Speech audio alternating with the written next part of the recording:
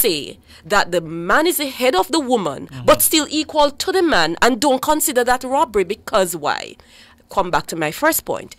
They're of the same family. In the whole creation story, you have the God family, the angel family, the human family, the animal family. Equality is based upon family. Everybody in that human family are equal. Animal creation.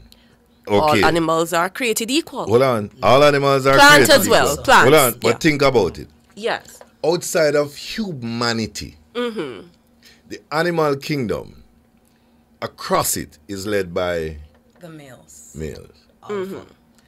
Yeah, Usually, But there that are doesn't some- make them any more equal or less equal. But I think three exceptions, and that might be one with a spider, one with a All right, something else. so and let me ask a question. General. Let me I'm ask a so question. sorry, but can I just pitch this in before we move? Because you too had far? wanted to finish it, yes.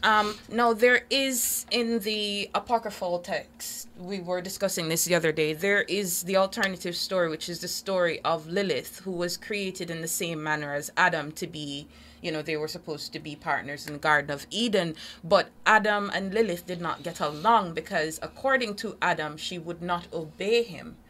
You understand? And so she was expelled from the garden. And it was at that point that God took a rib from Adam to make Eve. As opposed to the making, forbidden fruit, don't.